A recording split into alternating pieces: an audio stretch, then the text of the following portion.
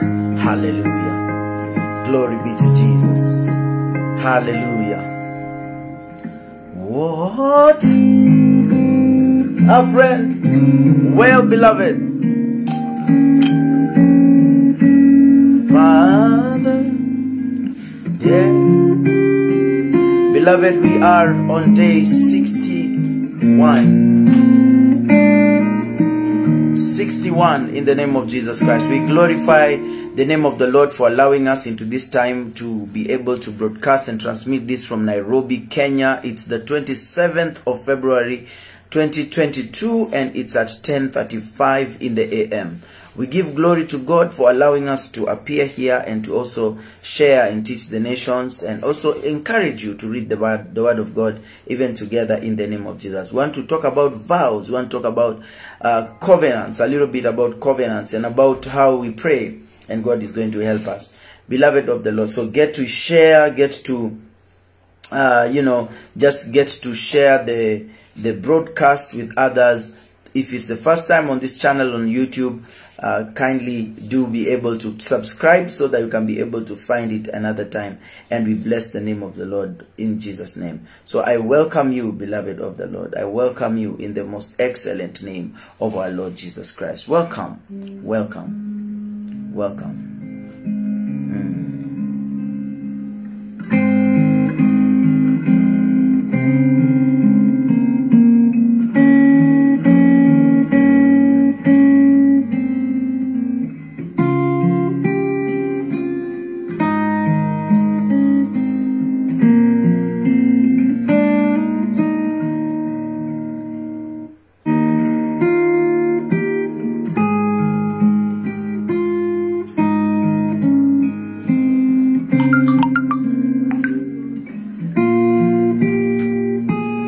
Faithfulness, Lord, unto me.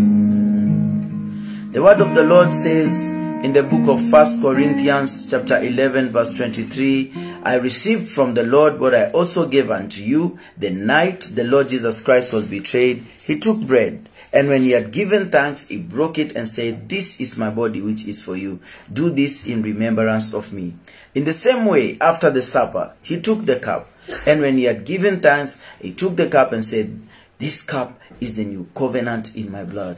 Do this every time you drink it in remembrance of me. For whenever you eat of this bread and drink of this cup, you proclaim the Lord's death until he comes.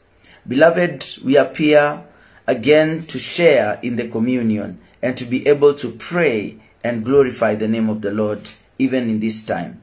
We glorify the Lord and even receive all the praises from him as we continue to grow in faith and in knowledge and in revelations from the Lord as he enables us in the mighty name of our Lord Jesus Christ. So let's pray for the elements. Father, we thank you for the bread, we thank you for the cup. We thank you for this wonderful time, even as we partake of this wonderful moments, oh Father.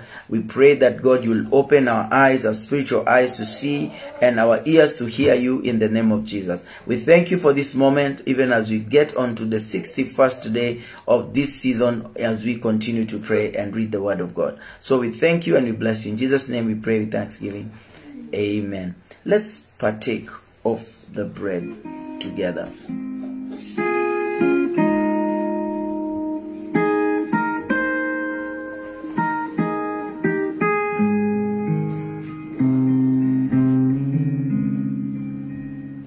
Let's partake of the cup.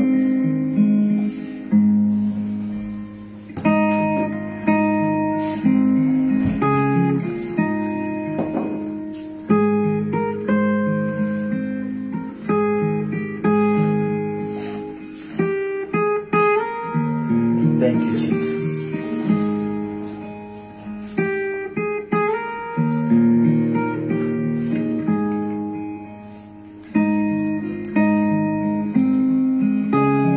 Father, we thank you for your word. We thank you for your goodness. We thank you for your majesty.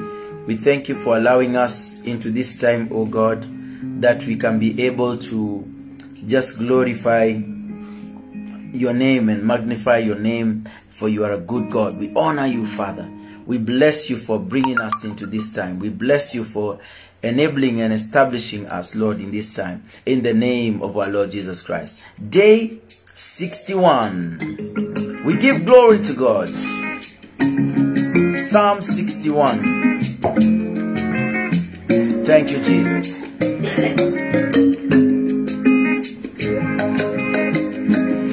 Psalm 61. That's where we are at in the name of Jesus Christ. Psalm 61. The word of the Lord says, "Hear my cry, O God. Listen to my prayer. From the ends of the earth, I call to you. I call to you. As I call, my heart grows faint. Lead me to the rock that is higher than I." Let me read verse 2 again. It says, "From the ends of the earth, I call to you. I call as my heart grows faint. Lead me to the rock that is higher than I. For you have been my refuge, a strong tower against the foe." Verse number 4. "I long to dwell in your tent forever, and take refuge in the shelter of your wings. For you have heard my vows, O God. You have given me the heritage of those who fear your name." It says in verse 6, "Increase the days of the king's life, his years for many generations. May he be enthroned in God's presence forever. Appoint your love and faithfulness to protect him." Increase. It says, let me start again. Psalm 61. It says, "Hear my cry, O God. Listen to my prayer. From the ends of the earth I call to you. I call as my heart grows faint. Lead me to the rock that is higher than I. For you have been my refuge, a strong tower against the foe. I long to dwell in your tent forever, and take refuge, in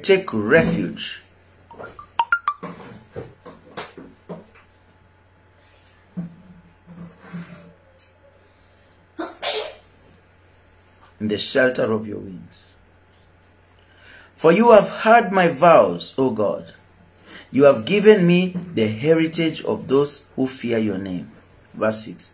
"Increase the days of the king's life, his years for many generations. May he be enthroned in the king's presence forever. Appoint your love and your faithfulness."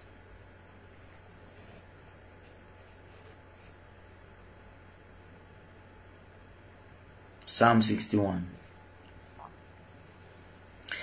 "To protect him." Verse number 8. "Then will I ever sing praise to your name, and fulfill my vows day after day." Beloved, I come to bring to you a very crucial and critical aspect of our walk with God, and also about the Spirit. You need to understand that the words you speak every day, they constitute of either growing or not growing in the Spirit for you. So if you make vows, you know that you must be quick to fulfill them. The psalmist begins by bringing unto us, this prayer. He's in a place of desperation. This is not one of the miktam's of David. In fact, it says, for the director of music with stringed instruments of David, it says, "Hear my cry, O God. Listen to my prayer. From the ends of the earth, I call to you." There is a cry. There is a prayer that is not an ordinary prayer. It's a cry that says, "Hear my cry, O God." It's a cry. Say, "Hear my cry." It's a cry to the Lord. Say, "Hear my cry, O God. Listen to my prayer. From the ends of the earth, I call to you. I call as my heart grows faint. Lead me to the rock that is higher than I. For you have been my refuge, a strong tower against the foe. I long to dwell in your tent forever, and take refuge in the shelter of your wings. For you have heard my vows." You see this? You have heard my vows. In Numbers chapter number 30 verse 2, we read something. When a man makes a vow to the Lord or takes an oath to obligate himself by a pledge, he must not break his word. He must do everything he has said. Beloved, this is where at times, in church, you hear the pastor come up and say, I'm looking for people who want to be able to do this assignment or this assignment or this assignment. And at that time, because it's, maybe it's Ministry Sunday, everybody's excited. They sign up and say, I'm going to be in the marriage couples. I'm going to be in the children. I'm going to be in this. Then after you get into those places, now you look back and you say, hey, I am very busy. I cannot be able to do it. Now remember this. You do not vow to man, you vow to the Lord. We are seeing soon in the book of Ecclesiastes about how this is very key for you to achieve spiritual growth and for you to be able to ascend to the place where you need to go. That's why the proverb keeps reminding us about our words. Proverbs chapter 20 verse 1. The word of the Lord says this in Proverbs 20 verse 1. It says, wine is a mocker and beer is a brawler. The one who is led astray by this is not wise. It says, a king's wrath is like a roar of a lion. He who angers him forfeits his life. Verse number 3. It is to a man's honor to avoid strife, but every fool is quick to quarrel. Proverbs 20 verse 4. A sluggard does not plow in season, and at harvest time he looks but finds nothing. Verse 5. The purposes of a man's heart are deep waters, but a man of understanding draws them out. Verse 6. Many a man claims to have unfailing love, but a faithful man who can find? Verse number 7. The righteous man leads a blameless life. Blessed are his children after him. Verse 8. When a king sits on his throne to judge, he winnows out evil with his eyes. Who can say, I have kept my heart pure, I am clean and without sin? Verse number 10. Differing weights and differing measures, the Lord detests them both. Verse 11. Even a child is known by his actions, by whether his conduct is pure and right. Verse 12. Ears that hear and eyes that see, the Lord has made them both. Now let me mention something about this verse, because it's very, very crucial for you to understand about what this verse is talking about. Ears that hear and eyes that see is something that is very rare. In fact, the scripture teaches us and says that the fool, the wise man, has his eyes in his head. It says the ears that hear and eyes that see, the Lord has made them both. May your eyes see, may your ears hear, in the name of Jesus. Proverbs 20 verse number 13. It says, do not love sleep or you will grow poor. Stay awake and you will have food to spare. It says in verse 14 of Proverbs 20, it is no good, it's no good, says the buyer. Then off he goes and boasts about his purchase. Verse 15. Gold there is, and rubies in abundance, but lips that speak knowledge are a rare jewel. Lips that speak knowledge are a very rare jewel. Verse 16. Take the garment of one who puts up security for a stranger. Hold it in pledge if he does it for a wayward woman. Verse 17. Food gained by fraud tastes sweet to a man, but he ends up with a mouthful of gravel. A mouthful of gravel is the place of burial. It's not that the food that he's eating is turning into become some gravel. No, the gravel is coming because the food that has been gained by fraud tastes sweet to a man, but it ends up with mouthful of gravel. It says in 18, make plans by seeking advice. If you wage war, obtain guidance. Verse 19, it says, a gossip betrays a confidence, so avoid a man who talks too much. In this journey of 150 days of Psalms, the Lord has continued to shape. You know, let me tell you, this word does everything. Absolutely everything that you are looking for in the scripture, everything that you are looking for in life, it is in the word of God. And to draw out those purposes from the word of God, we need to be in a place. We need to be in a place. It says, make plans by seeking advice. If you wage war, obtain guidance. Guidance, the best guidance is from the Holy Spirit. Proverbs 11 verse 14. The word of the Lord tells us, a gossip betrays a confidence, but a trustworthy man keeps a secret. Proverbs again 24 verse 6. It says, if you are waging war, you need guidance. For victory has many advisors. For victory, many advisors. And here we are again on Proverbs 11 verse 13. I love the book of Proverbs, because Proverbs shapes our decisions, shapes our thinking. We can be able to see, how do I react to this matter? How do I react to this matter? Is that you don't need to have a retreat moment whereby you say, now I need to know God. Let me go for a big retreat for 1 month. Then I can come back and apply it on the life. God will bring difficult situations into your life that need the application of the word. They need application of the word. If you are a wife, you need to apply it in your marriage. If you are a husband, you need to apply it in your marriage as well. If you are a child, you need to apply it in your following your parents. If you are a young man, what does it say to the young man?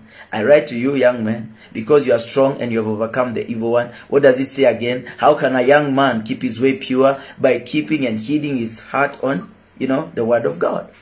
So in this stage where you are young and you are feeling confused about life, you don't need to be confused, because God knows about you. He's with you and he will see you through that youth. So in that youth, you need to grow in the goodness of God and the majesty of God, because God is on the throne and God answers prayer.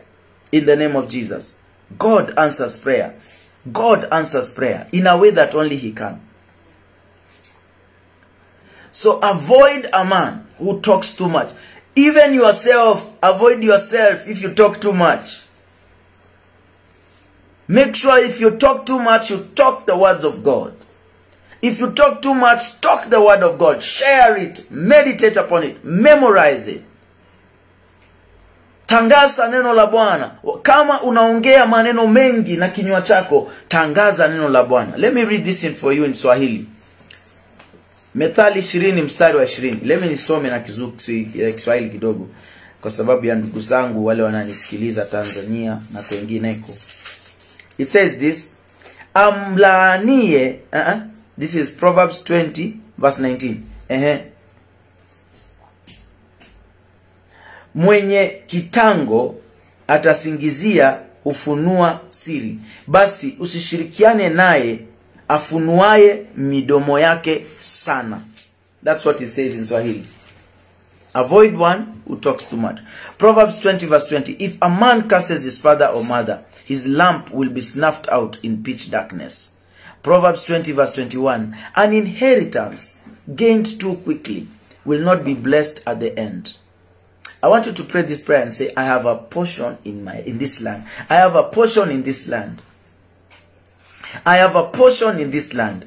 In the name of Jesus, the boundary lines have fallen for me in pleasant places. I have a delightful inheritance. In the name of Jesus. Amen. It says in verse 22, don't say, I'll pay you back for this wrong. Wait for the Lord and he will deliver you. It says in verse 23, the Lord detests differing weights, and dishonest scales do not please him. It says in verse 24, a man's steps are directed by the Lord. How then can anyone understand his own way? Proverbs 20 verse 25. If it is a trap for a man to dedicate something rashly and only later to consider his vows. I come to mention to you this scripture again about vows, because beloved of the Lord, when we go into church, when we go into the things of God, and then we say, maybe you are watching something online, and then I say, I want to be a part of this, I want to be a part of this. And then midway, you go back and say, and hereby you have already committed yourself, you're already dedicating yourself rashly. Do not dedicate to something rashly. It is your own trap, because now it begins to lead some openings into your situations that don't glorify God. One, you lack integrity. When you stand before the throne of the King of Kings, he can see your heart. He can see, you're coming to this place. You say one thing. You go to the other place. You say another thing. Especially if you are prone to making vows. You are prone to vowing things. The Bible says it is a trap for a man to dedicate something rashly and only consider his vows later. So vows are very key. Let me explain to you about vows a little bit more. Let me just mention to you what really are vows. Because if at all you don't understand vows, you'll realize and you'll see them here a lot in the scriptures. That when a man vows before the Lord, he must not in any way go back and say, I did not vow. I did not vow. I did not vow like that. No. Proverbs 10 verse 19 says, when the words are many, sin is not absent. But he who holds his tongue is wise. As in, we started the year, a lot of us, with prayers and fasting. And it's exciting when praying in January, when the year is beginning. Everybody is excited about it. But the 21 days runs out very quickly. The 40 days runs out very quickly. And then, now after the 40 days, now after the 21 days of fasting, that's now when you realize, okay, we've been praying, we've been fasting. Now we need to apply the word of God. Notice what happened. When Jesus fasted 40 days, what happened to him on the 40th day was major temptation. So in the fast, he took time to study the word. He took time to be in the word. He took time to analyze, to be sensitive. So when the devil comes in and is telling him that, you know what, I will give you this whole kingdom to be yours. The Lord Jesus says to him, it is written, you shall not test the Lord your God. When he says throw yourself. When he says throw yourself from this place, God will command his angels charge over you.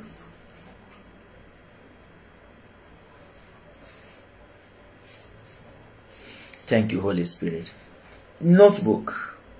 If you have a notebook, it will be good for you to write about vows. Because vows are what we call oaths in a covenant. Let me explain to you about covenant a little bit. Covenants are about agreements between one party and another party. We are in the new covenant. That is the New Testament, is what is called the new covenant. The old covenant was the one that God had with Moses and with Abraham and all that. Now we are in a new agreement. The oaths of this covenant, the vows of this covenant, one of them is that I will never leave you, I will never forsake you. I'm always excited reading this word because I know the famine is coming, beloved. I am telling you, the famine of the word of God is coming. Amos 8 verse 11. Where it will not be possible for you to get the word of God easily. So when you can, get as much word of God as possible. This knowledge is brought to you by Proverbs 20 verse 25. It says that a man's steps, it says that it is a trap for a man to dedicate something rashly and later consider his vows. Later consider his vows. Vows are consisting of words. Vows are consisting of words. Vows. Vows. You need to check this thing very well. You need to check what vows have I made. Maybe probably when you are making vows, when you are making vows for your wedding and for serving God, what does it mean? Vow. A solemn promise. A vow is a solemn promise or assertion. You say, I will do it. You go and tell your pastor, I will always stand with you. And then now, tomorrow you move away. This is a broken vow. See, vows are critical, beloved of the Lord. And that's why it's important to understand these things from the word of God. It says it is a trap for a man to dedicate something rashly and only later to consider his vows. It says a wise king winnows out the wicked. He drives out the threshing wheel over them. Verse 27. The lamp of the Lord searches the spirit of man. It searches out his inmost being. Verse 28. Love and faithfulness keep a king safe. Through love, his throne is made secure. Proverbs 20 verse 29. The glory of young men is their strength. Gray hair, the splendor of the old. Proverbs 20 verse 30. Blows and wounds cleanse away evil, and beatings purge the innermost being. That is Proverbs chapter 20. We go now to Ecclesiastes 5 by the grace of God. Ecclesiastes 5. Ecclesiastes 5. It says, verse 1. Again, this is also talking to us about vows. So it's important for us to listen in what the scripture is saying. Listen. It says, guard your steps when you go to the house of God. Go near to listen rather than to offer the sacrifice of fools and who do not know what they do wrong. Do not be quick with your mouth. Do not be hasty in your heart to utter anything before God. God is in heaven and you are on earth. So let your words be few. Verse number 3. As a dream comes when there are many cares, so the speech of a fool when there are many words. Verse number 4. When you make a vow to God, do not delay in fulfilling it. Beloved, this scripture is helping us a lot. When, even in Deuteronomy chapter 23, verse number 21, Deuteronomy 23, Deuteronomy is after Leviticus, we come Numbers and then Deuteronomy. Deuteronomy chapter 23 and verse 21.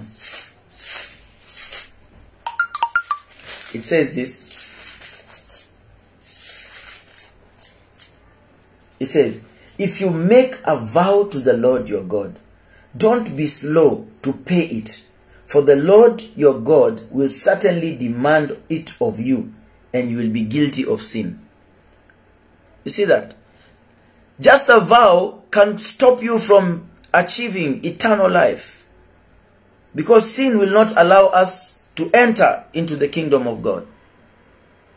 Sin will not allow us to enter the kingdom of God. Sin will not allow you to enter, to touch the things that are not of God, that are of God. Sin will not allow you to do it. So when you make a vow to God, do not delay in fulfilling it. I have made a vow. I've told God, Lord, I desire everywhere I go to lead people to the Lord. Let me show you about vows and their power. In the book of Judges, chapter 11, verse 35. Jephthah, there's a man called, let's go there quickly. Leviticus 11. Judges. Judges 11. Judges 11, verse 35. Yes. It will do well for you to do this study. Listen to what he says. The man was called Jephthah.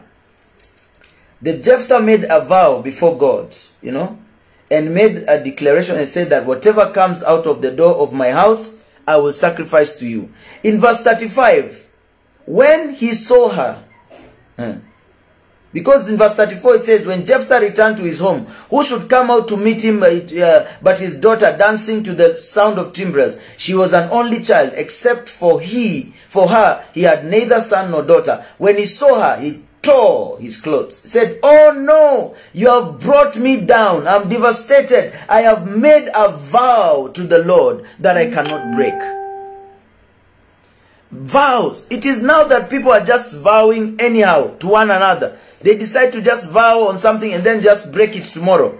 And they think it is okay. There are certain things you need to look back and think, what have I vowed about? What have I solemnly promised? Even young men who you vowed to that girl, you did not marry her.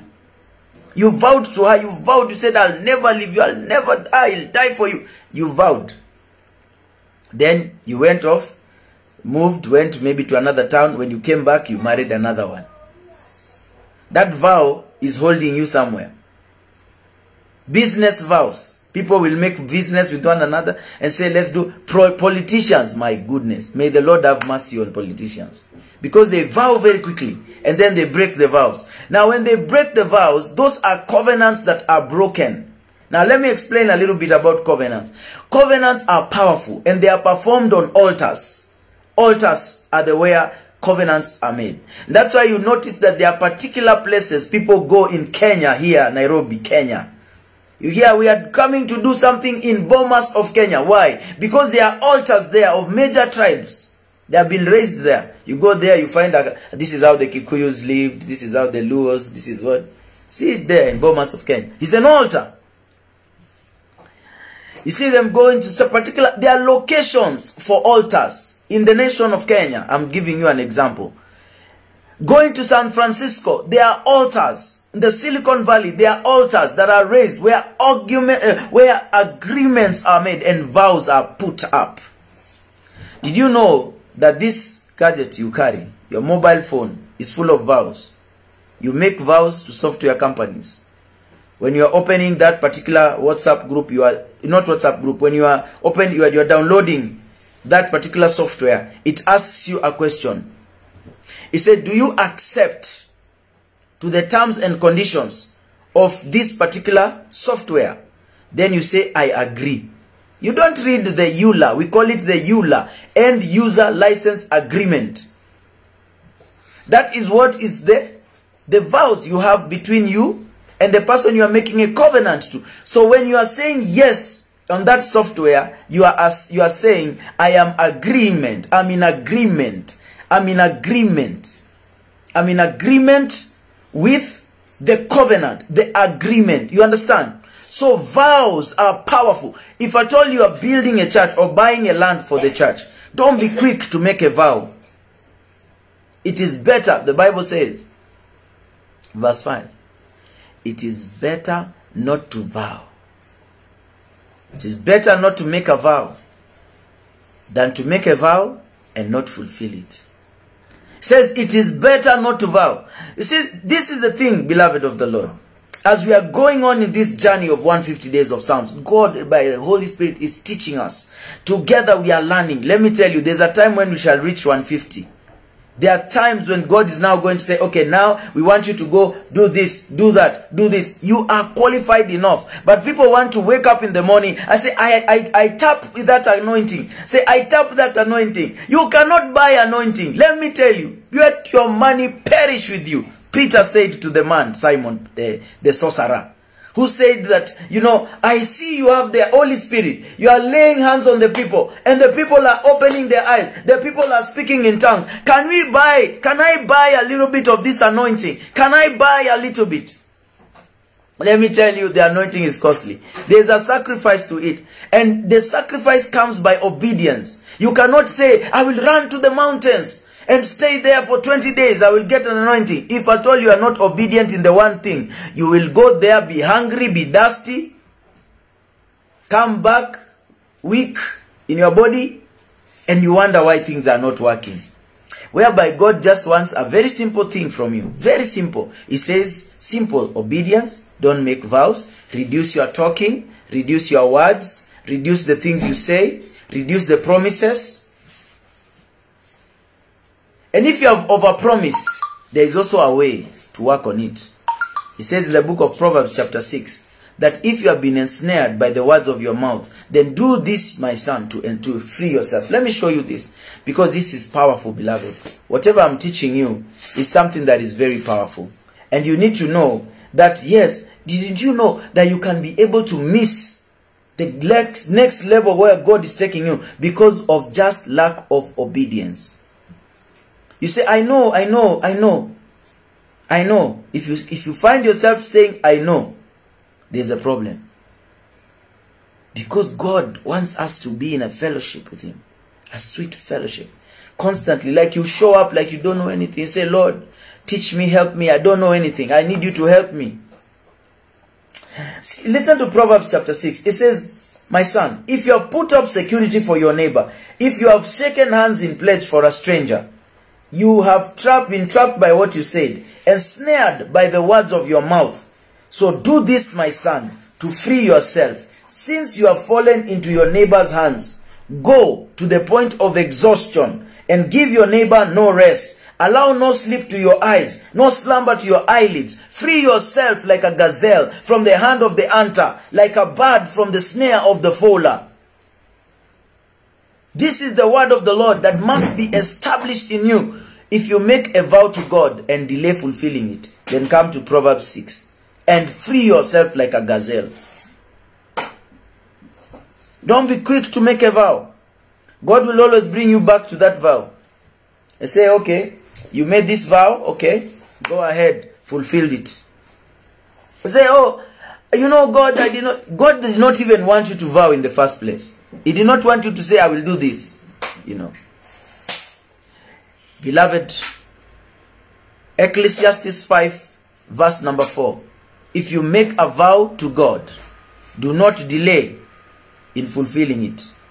He has no pleasure in fools. Only fools do not fulfill vows. Fulfill your vow. Verse number 5. It is better not to vow than to make a vow and not fulfill it.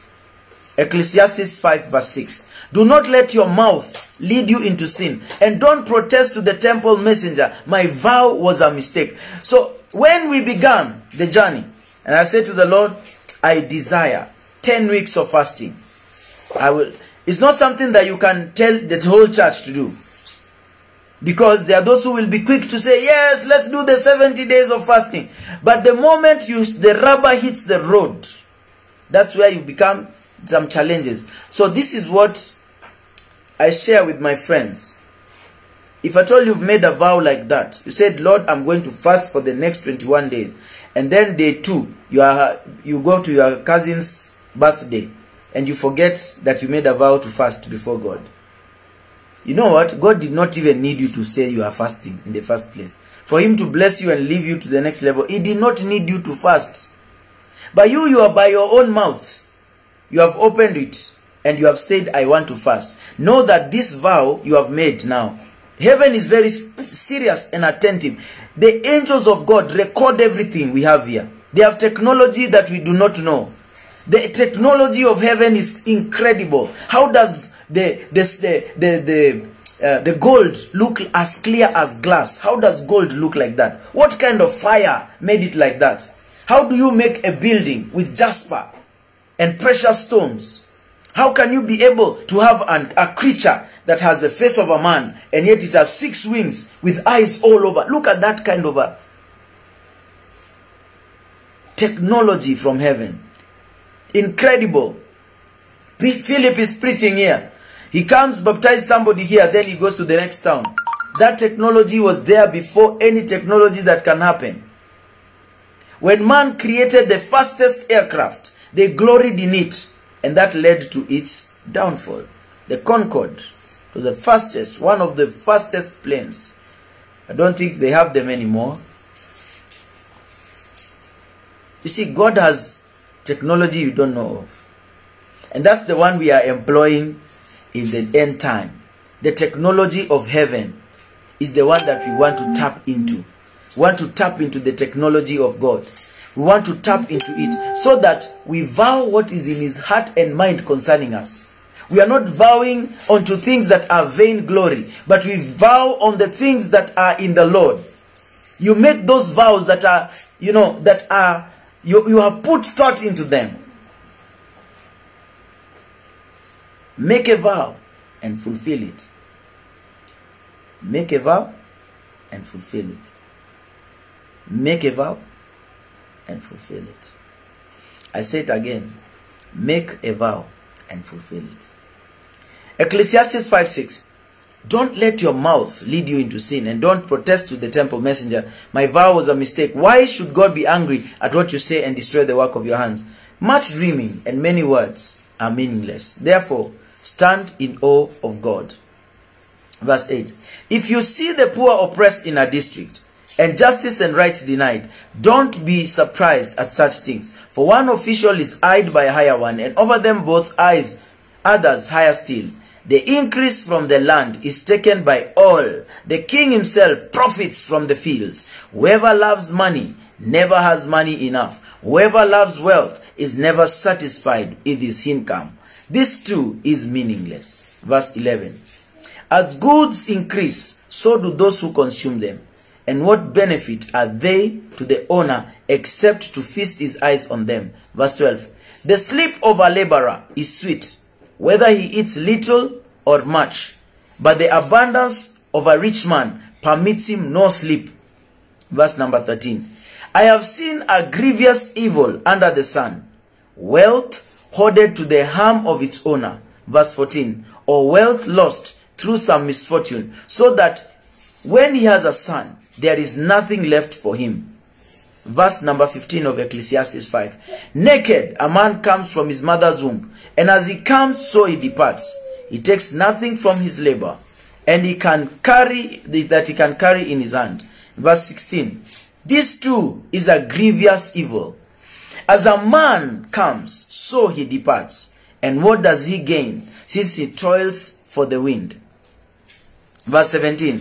All his days he eats in darkness, with great frustration, affliction, and anger. Verse 18. Then I realized that it is good and proper for a man to eat and drink, and find satisfaction in his toilsome labor under the sun during the few days of life God has given him. For this is his lot. Verse 19. Moreover, when God gives a man wealth and possessions, and enables him to enjoy them, to accept his lot, and be happy in his work, this is a gift of God. He seldom reflects on the days of his life, because God keeps him occupied with the gladness of heart. Hallelujah. I pray that God will keep you occupied with the gladness of heart. In the name of Jesus, may God occupy you with the gladness of heart, that every vow that you make, you fulfill.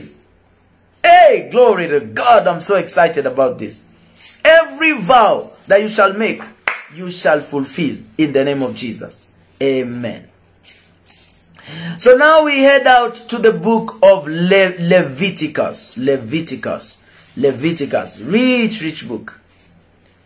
You know, I've been looking here in my land, Kenya, and I've been looking at some of the videos that come up on the talk shows. I saw and caught my attention of on national TV.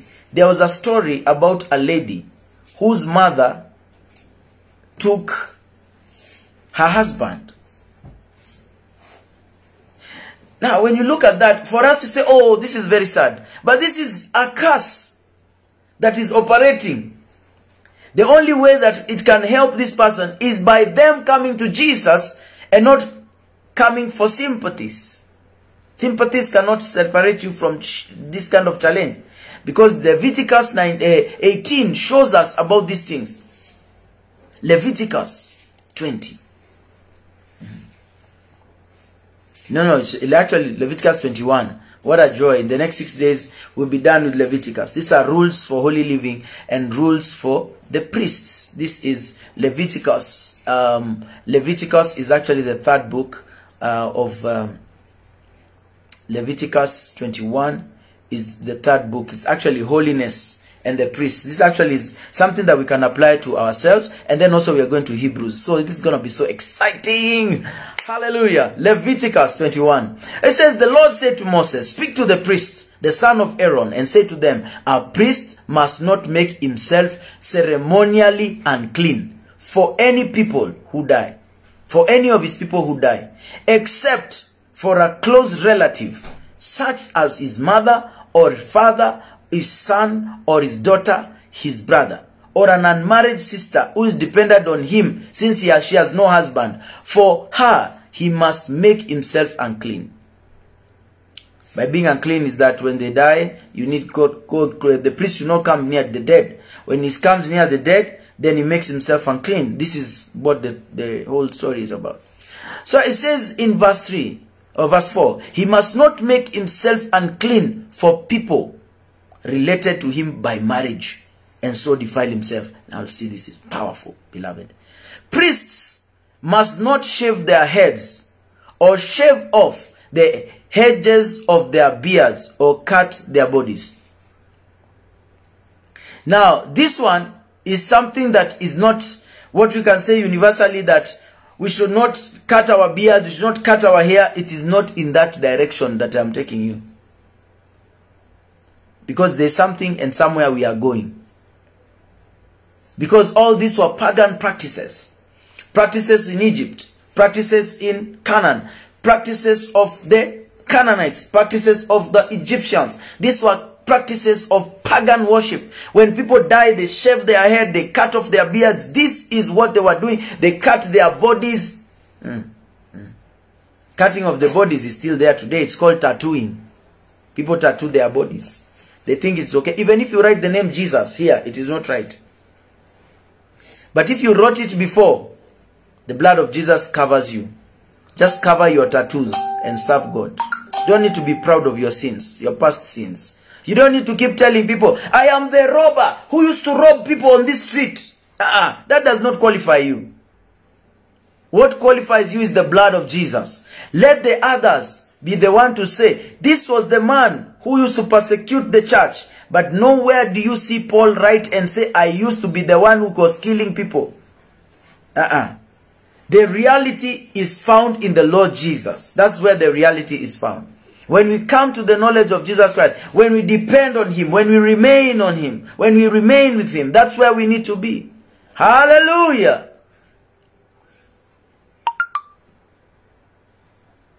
So, he says, priests must not shave their heads, or shave off the edges of their beards, or cut their bodies. They must be holy to their God, and must not profane the name of their God, because they represent the offering. They present the offerings made to the Lord by fire, the food of their God. They are to be holy. They must not marry women defiled by prostitution or divorced from their husbands, because priests are holy to their God. Regard them as holy, because they offer the food of your God. Consider them holy, because I, the Lord, am holy. I will make you holy. Beloved, let me mention something. We are now a priesthood of believers. You and I are considered as priesthood of believers.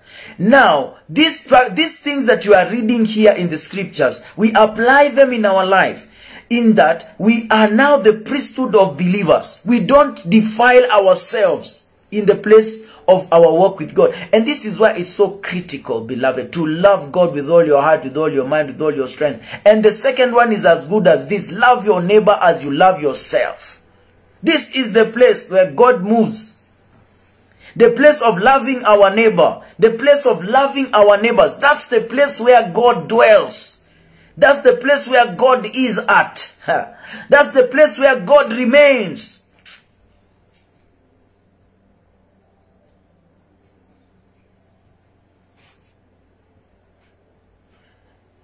You are to regard them as holy, because they offer the food of your God. You see, when you're giving your offerings to the men of God, to the people of God, to your church, to your priest, even to a channel like this, what we are doing here, we are receiving the offering on behalf of God. So the priest now, the person who is operating in this kind of revelation, must know they offer the food of God. Worship is the food of God. God does not eat meat, does not eat food, He does not eat money. All this paper is not useful. What is happening in Ukraine right now is in the word of God. And God has prepared the Christians of Ukraine. Ukraine has the largest number of Messianic Jews in all the nations in Europe. Ukraine. Powerful place. God has prepared Ukraine for such an hour. Wait for the testimonies. I have seen some already on the videos. I'm seeing videos here. Testimonies of God's provision. Yani God just delivering somebody, and you look at it and say, how did that happen? A huge missile hitting a building, and after everything has gone on, they just hear the baby crying, and the baby is in the other room, and the mother and the father were not in the house. They ran downstairs, and they could not carry the baby. But when the missile hit the building, after everything settled down, they rushed into the building. They heard the baby crying. Fire is burning, but the baby is untouched. This is God in Ukraine. This is God in Russia. There's a soldier who is a Russian. I want to show you these things.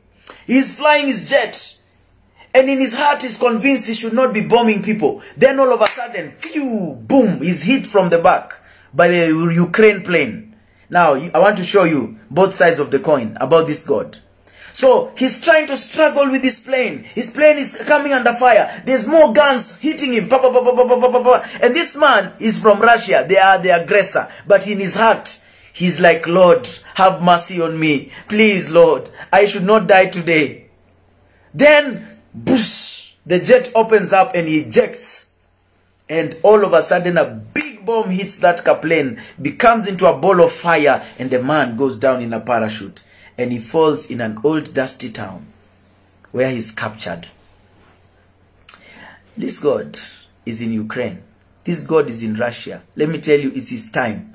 When you are praying for Russia and you are praying for Ukraine and you are praying for Afghanistan and you are praying for Libya and you are praying for Syria and you are praying for Somalia, all these places where we have war and rumors of war in the nations of the earth, I want to tell you it is valid. Pray. Pray more. Because God is at work in those places. He has not departed. He's there. Leviticus 21 verse 7 says, they must not marry women defiled by prostitution or divorced from their husbands. See that? You will see in verse 13 the requirements of these things. It says again, regard them as holy, because they offer up the food of your God. Consider them holy, because I, the Lord, am holy. I who make you holy.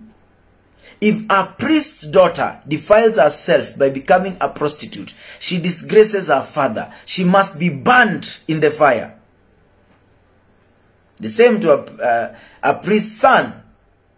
It's not just about the girls. Nowadays, we have male prostitutes as well. This is what it was happening. These are powerful declarations here. It says, the high priest, the one among his brothers who has had the anointing oil poured on his head and who has been ordained to wear the priestly garments, must not let his hair become unkempt or tear his clothes. You see, this thing is very serious with God. Pastor wale mnaeka marastas kwa kichwa. Inasema aje hapa? Sio mimi nimesema. Neno la Mungu. God is talking about garments. We cannot ignore this conversation about God. If he spoke about garments in the book of Leviticus, he's still speaking about garments today. We cannot profane the altar of the Lord by how we appear. We must remember. How you go to the gym should not be how you go for swimming. You cannot go like that to the house of God. Even if that swimming costume is covered, you look very weird, serving God and worshiping him in clothes for the water. Or probably if you are a beekeeper, do you go wearing your beekeeping kit to work? We find you in the train wearing a beekeeping kit with, bees. Or probably you are a firefighter. You are dressed in firefighting clothes. And then you are showing up in the market to buy things. People will wonder what is going on with you. So how do you think you can just come to the house of the Lord, dress the way you want, and then you think it is okay? It is not okay, beloved. Church, lazima tuambiane ukweli. We must tell each other the truth. But for me, I like to tell you this. I will not have a sermon called How to Dress. Because we can never all of us have the same clothes. But we must have the same principle. That God is holy. We must be approaching him in a holy way. The firefighter will show up in a fire dressed the way he is. The swimming person will show up dressed in the swimming clothes. The scuba diving kit. The guys who go deep 30 meters into the sea. They will wear a tank. Can you imagine somebody wearing an oxygen tank walking around the market? This is how you look with your breasts open. That is work for bedroom. You are supposed to wear like that. When it is bedroom time with your husband. So if you don't have a husband, don't wear bedroom clothes on the road or in the church. Wait for the appropriate time to wear for him those clothes, just the two of you. Even your husband, your children should not see you like that. Wait a minute. If you go to swim with your children, carry another lesson to cover yourself. Your mother, your children do not start seeing your thighs there, my dear sister. Please, please. I love you. Whether you're in Africa, you're in Europe, you are in China, it doesn't matter where you are. This scripture in Leviticus 21 is for us to receive and to know the things God loves and He delights in. He says that the high priest, the one among his brothers. You see this? Powerful scriptures. Verse 9. If a priest's daughter defiles himself by becoming a prostitute, she disgraces her father, she must be burned in the fire. Leviticus, welcome Korea, my dear sister. Leviticus 21 verse 10. The high priest, the one his brothers, the one among his brothers, who has the anointing poured on his the anointing oil poured on his head, who has been ordained to wear the priestly garment, must not let his hair become unkempt or tear his clothes.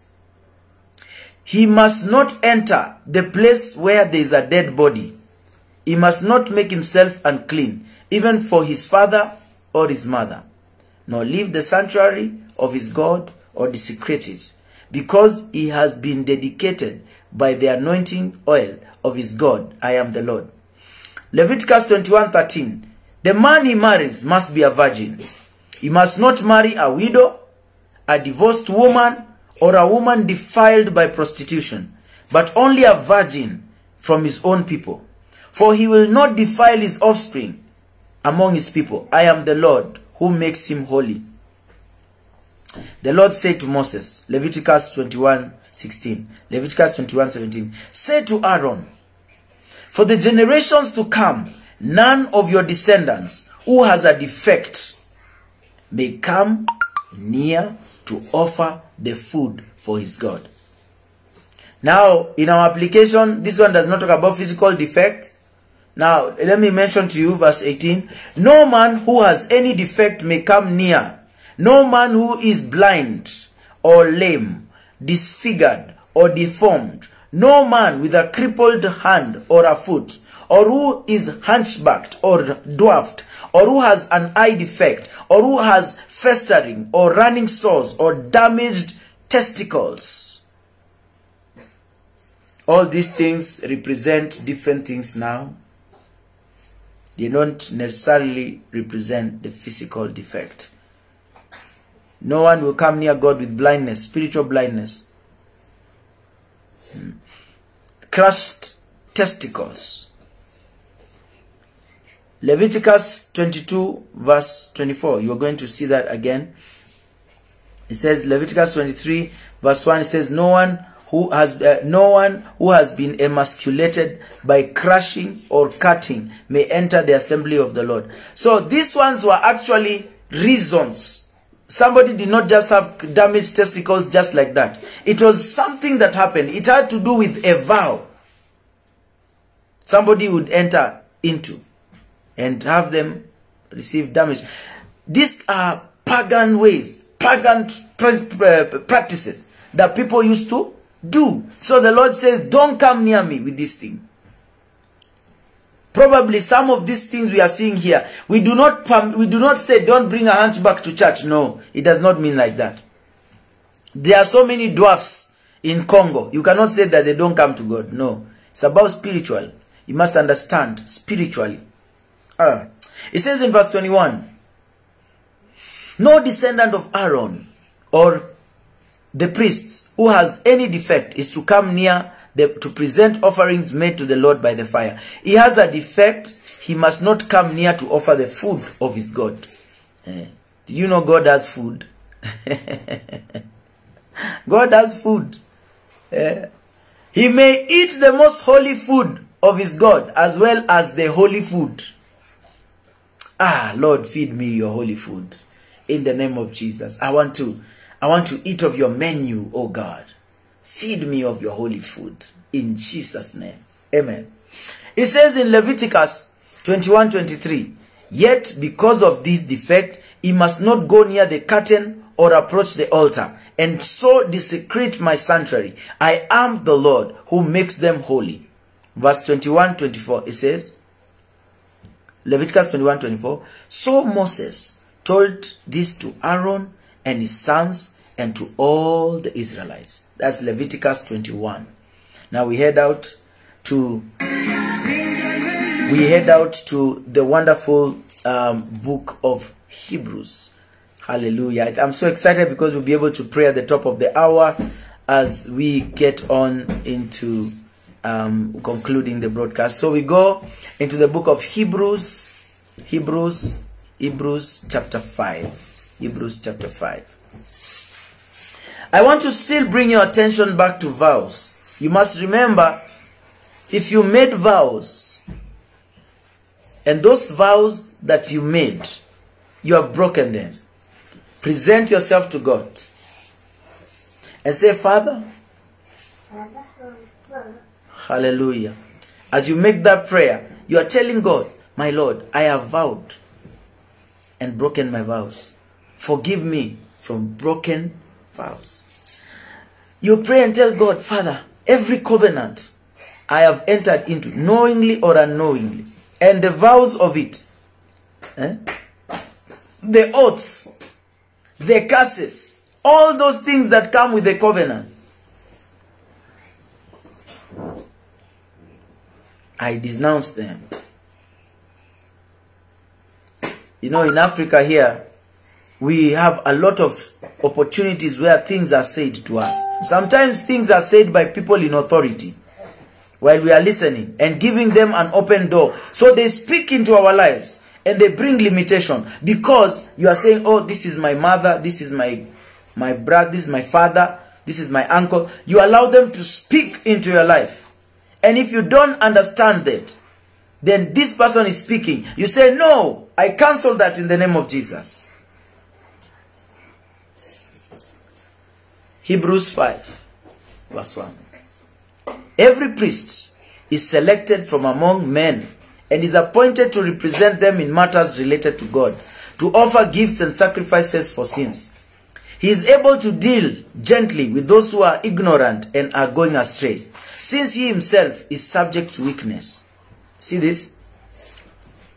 This is why he has to offer sacrifices for his own sins as well as that of the sins of the people. Verse number 4. No one takes this honor upon himself. He must be called by God, just as Aaron was. So Christ also did not take it upon himself the glory of becoming a high priest. But God said to him, you are my son. Today I've become your father. And he says in another place, you are a priest forever in the order of Melchizedek. Verse 7. During the days of Jesus' life on earth, he offered prayers and petitions with loud cries and tears to the one who could save him from death. And he was heard because of his reverent submission. Verse 8. Although he was a son, he learned obedience from what he suffered. And once made perfect, he became the source of eternal salvation for all who obey him, and was designated by God to be high priest in the order of Melchizedek. Now, this Melchizedek is an order that we are not even able to ascertain what it is, but we know it is a high order. It is an order of Melchizedek that we don't see anywhere again. This priesthood has no beginning, has no end. It's the priesthood of Jesus. This Melchizedek is the one that met with Abraham and he tithed for Levi from his loins. Levi, who now was to receive the tithes, Abraham gave a tithe to Melchizedek. I will share more on that in another teaching. Hebrews 5 verse 11. We have much to say about this, and it is hard to explain because you are slow to learn. Verse 12. In fact, though by this time you ought to be teachers, you need someone to teach you elementary truths of the word over and over again. You need milk, not solid food. I pray that not be your portion, my sister Celestine. Because by this time you ought to be teachers. And I thank God I see you teaching. You are a teacher already. I glorify God for that. Because you need someone to teach you the elementary truths of God's word over and over again. You need milk, not solid food. Now listen, anyone who lives on milk, being still an infant, is not acquainted with the teaching about righteousness. But solid food is for the mature, who by constant use have trained themselves to distinguish between good, to distinguish good from evil. So it is an issue of maturity for you to distinguish between good and evil. Who by constant use have trained themselves to distinguish good from evil. Verse number 14. Solid food is for the mature, who by constant,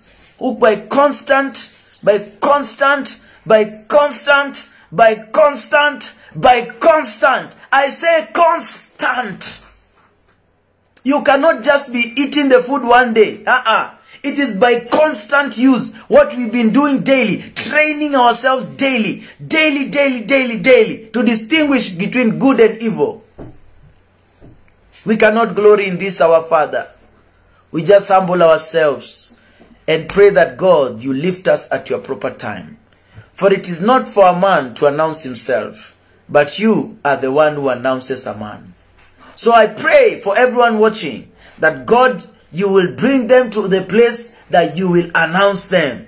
That God, you announce them. For you are God all by yourself. You are able to do it over again and again and again. The elementary truths being released to us because we no longer live on milk. We eat the solid food, which is for the mature, who by constant use have trained themselves to distinguish between good and evil. This is a verse that is powerful, beloved of the Lord. This is a powerful, powerful scripture that we need to know about this. We need to keep it in our hearts.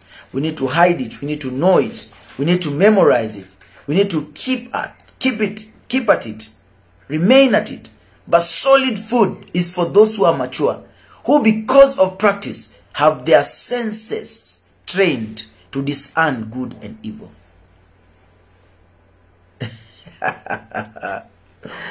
Yes, what a joy, beloved, what a blessing. This is beautiful, beloved. This is beautiful, beautiful. Being in the presence of God is beautiful. Being in the presence of God is incredible. Being in the presence of God is incredible. Hallelujah. Hallelujah. Solid food is for the mature, because of practice have their senses trained to discern between good and evil. You see this? You see this, beloved? It's powerful. We now head out to the book of Ephesians. Ephesians, the prayer. Hey, I'm telling you now, I really thank God that Ephesians is a prayer. Yani, the whole book of Ephesians from chapter 1 to chapter 6 is a prayer. We want to keep it as a prayer. We want to pray the book of Ephesians. And that when the time comes for reckoning, we will remember this time when we were going through this journey. We will come back to this. And we will remember this time. We remember this time. My sister Celeste, you will remember this time. The time of eating the solid food by constant use. Thereby knowing between the good and the evil. We know that God is upon us in the name of Jesus. Paul, an apostle of Christ, by the will of God, to the saints in Ephesus, the faithful in Christ Jesus, grace and peace to you from God our Father and the Lord Jesus Christ. Verse 3. Praise be to God, the Father of our Lord Jesus Christ, who has blessed us in the heavenly realms with every spiritual blessing in Christ. For he chose us in him before the creation of the world, to be made holy and blameless in sight in love. He predestined us to be adopted as his sons through Jesus Christ, in accordance with his pleasure and will, to the praise of his glorious grace, which he has freely, hallelujah, given to us in the one he loves. Verse 7. In him we have redemption through his blood, the forgiveness of sins, in accordance with the riches of his God's grace, that he lavished on us with all wisdom and understanding. And he has made known to us the mystery of his will, according to his good pleasure, which he purposed in Christ, to be put into effect when the times have reached their fulfillment, to bring all things in heaven and on earth together under one head, even Christ. And verse 11, in him we were also chosen, having been predestined according to the plan of him who works out everything in conformity with the purposes of his will, in order that we who were first to hope in Christ might be for the praise of his glory. And you were also included in Christ, when you heard the word of truth, the gospel of your salvation. Having believed, you are marked in him with a seal, the promised Holy Spirit, who is a deposit guaranteeing our inheritance until the redemption of those who are God's possession, to the praise of his glory. Verse 15. For this reason, ever since I heard about your faith in the Lord Jesus and your love for all the saints, I have not stopped giving thanks for you, remembering you in my prayers. I keep asking that God of our Lord Jesus Christ, the glorious Father, may give you the spirit of wisdom and revelation so that you may know him better. I pray also that the eyes of your heart may be enlightened, in order that you may know the hope for which he called you, the riches of his glorious inheritance in the saints, and his incomparably great power, which is incomparably great power for us who believe. That power is like the working of the mighty strength, which he exerted in Christ when he raised him from the dead and seated him at the right hand side in the heavenly realm, far above all rule and authority, power and dominion, and every title that can be given, not only in the present age, but also in the one to come. All things are under the feet of Jesus.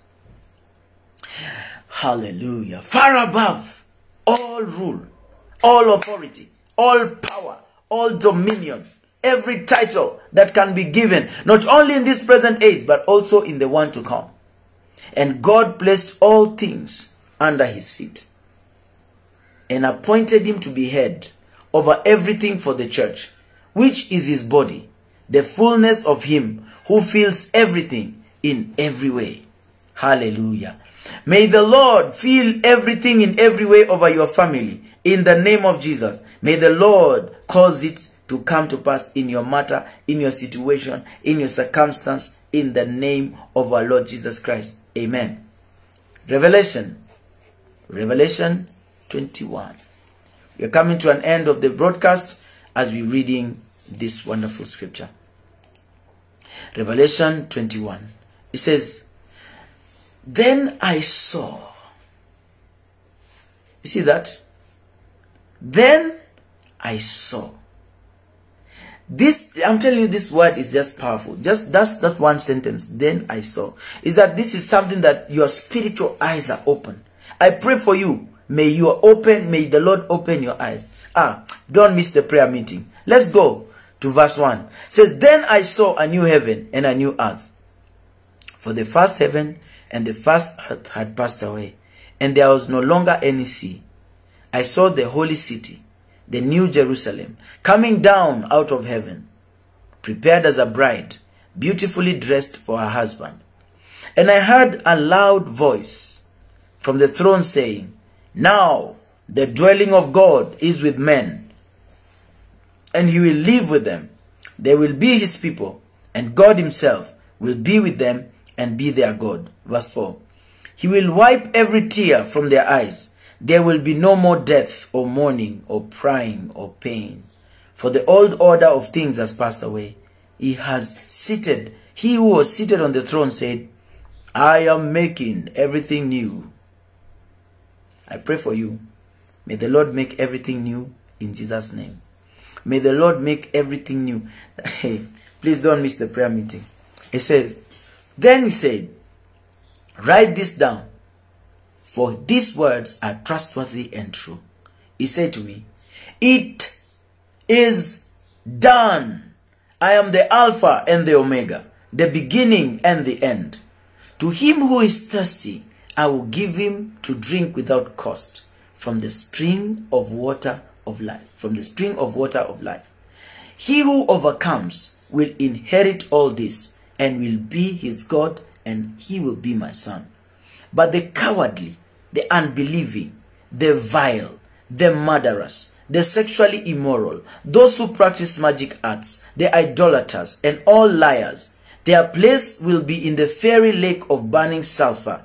This is the second death. Verse 9. One of the 7 angels who had the 7 bowls full of the 7 last plagues came and said to me, Come, I will show you the bride, the wife of the Lamb. Look at this divine heavenly technology now. Revelation 21 verse 10. This is technology of heaven. And he carried me away in the spirit. You see this? Angels. The angel of the Lord carried him away in the spirit to a mountain great and high, and showed me the holy city, Jerusalem, coming down out of heaven of God. Look at this, beloved. In the time when Satan came to tempt Jesus, Satan carried him also in the spirit to a place high. And he showed Jesus the kingdoms of the earth. He said, look, I have all these kingdoms of the earth. But this time now, John the Revelator has been carried away, carried up, carried away, carried away. Wait, carried away. Rekabasha Teresa. My God. He's carried him away in the spirit to a mountain high and great and high. This is the place where we need to go in the spirit. Great mountain, great and high, to be able to see the holy city. Now, where was this great mountain? High. Because this mountain is not in heaven, it's in the spirit. And in that mountain that he went, he saw Jerusalem coming out of heaven from God. So this mountain is not in heaven. This mountain is in the spirit. You must understand this thing, beloved, because you'll keep looking for mountains. You'll even go to Mount Sinai. You'll go to all these places. You'll go to Israel physically. But you'll not find God there. If you go there physically, you'll be a tourist. There are lots of tourists there, by the way. People who just go to tour the Holy Land, there are many. But this one, it says, it took him in the spirit to a mountain great and high, and showed him the holy city, Jerusalem, coming down out of heaven from God. And then verse 21:11, it says, it shone with the glory of God, and its brilliance was like that of a very precious jewel, like a jasper, clear as crystal. It had a great high wall with 12 gates and 12 angels at the gates. On the gates were written the names of the 12 tribes of Israel. There were 3 gates on the east, 3 on the north, 3 on the south, 3 on the west. The angel who talked with me had a measuring rod of gold to measure the city, its gates, its walls. The city was laid out like a square as long as it was wide. He measured the city with the rod and found it to be 12,000 stadia in length and as high as it is wide. He measured its wall, and it was 144 cubits thick by man's measurement, which the angel was using. The wall was made of jasper, and the city of pure gold, as pure as glass. The foundations of the city were walls. The foundation of the city walls were decorated with every kind of precious stone. The first foundation was jasper. The second, sapphire. The third, chalcedony. The fourth, emerald. The fifth, sardonyx. The sixth, carnelian. The seventh, chrysolite. The eighth, beryl. The ninth, topaz. The 10th, chrysoprase. The 11th, jacinth. The 12th, amethyst. The 12 gates were 12 pearls, each gate made of a single pearl. The great street of the city was of pure gold, like transparent glass. It did not see a temple. I did not see a temple in the city, because the Lord God Almighty and the Lamb are its temple. Verse 23. The city does not need the sun or the moon to shine on it, for the glory of God gives it light, and the Lamb is its lamp. The nations will walk by its light, and the kings of the earth will bring their splendor into it. On no day, hallelujah, on no day, will its gates ever be shut, for there will be no night there. The glory and honor of the nations will be brought into it. Nothing impure will ever enter it, nor will anyone who does what is shameful or deceitful, but only those whose names are written in the book, in the Lamb's book of life. Beloved of the Lord, as we come to the end of this wonderful time of transmission, where we were just proclaiming the abundance, we are releasing the abundance of God's word in the realm of the spirit. Because I mentioned to you, there's a famine that is coming. In the book of Amos, chapter number 8, verse 11, it says that there is a coming a time where there will be a famine, not just of food and water, but of the word of God. Beloved, let us store up the word of God in our hearts. Let us store up as much of God's word in our hearts as possible. Let us apply it as much as possible in our lives. Don't post it later. Do it now. Do it now. Say, I'm not going to remove myself from the prayer meeting. I will remain in the prayer meeting. Why? Because solid food is for those who are mature, who because of practice have their senses trained to discern good and evil. You can be able to discern, this one is evil. Why? Because you have been constantly training. You've been constantly in the gym of God, reading the word of God. Shortly we shall be able to pray. So we need to conclude here and commence the prayer meeting on Google Meet. So if you are on our platform on WhatsApp, you'll get the link. Also, we'll try and give you the link here on this one. And it will be active only in the hours of that day. So there'll be a new link with any video, and it's always under the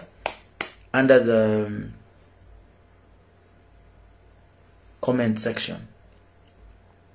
That is, if you are watching this on YouTube and you would like to be part of the platform that receives these notifications, kindly do write to the WhatsApp number +254 722 087087. If you've been blessed by this, we are glad to receive the offerings on behalf of the Lord, to do the work of the Lord that He has allowed us, and also to enable us continue doing this the right way, because that's the whole gospel. The gospel cannot be excused. It is the gospel. Let us now lead you to Christ if you are not born again. And for those of you who are here and you have not led somebody to Christ, this is how you do it. Romans chapter 10 verse 9. It says, if you confess with your mouth Jesus is Lord, and believe in your heart God raised him from the dead, you shall be saved. So I want you to pray this prayer after me. Say, Lord Jesus, I confess with my mouth, that you are Lord. I believe in my heart, God raised you from the dead. Write my name in the Lamb's book of life. I am born again. The old is gone, the new has come. Fill me with your Holy Spirit and with your fire. In Jesus' name, amen. Amen. Amen. If you pray that prayer, you have received the Lord Jesus Christ. Let me pray as we conclude. May the Lord help you to redeem your vows. Any vows that you have vowed before Him, go before Him and make them fulfilled. If you did them in a rush, there is how to do it. Proverbs chapter 6. Do this, my son. Go to the point of exhaustion. That is a place of prayer. Telling God to cleanse you. Telling God to do a lot of things in your heart, and this is the beauty that God is doing in our lives. So let's pray as we conclude. Father, we thank you for this time. We thank you also for the offerings, the most holy offerings that your children have given. We thank you, Lord, for the times that you have allowed us to pray. We thank you for our partners all around the world. We thank you, our Father God, for enabling us to come to a conclusion, even at this wonderful midday hour. So, Father, let your name be exalted even as we commence and enter into the time of prayer. In Jesus' mighty name we pray with thanksgiving. Amen. Amen. Shalom. See you at the prayer meeting shortly. I will share with you the link. It's only 60 minutes in the presence of God, and then we'll catch up at midnight as the Lord helps us for the 90 minutes of glory. Shalom, shalom, shalom, shalom. Baraka.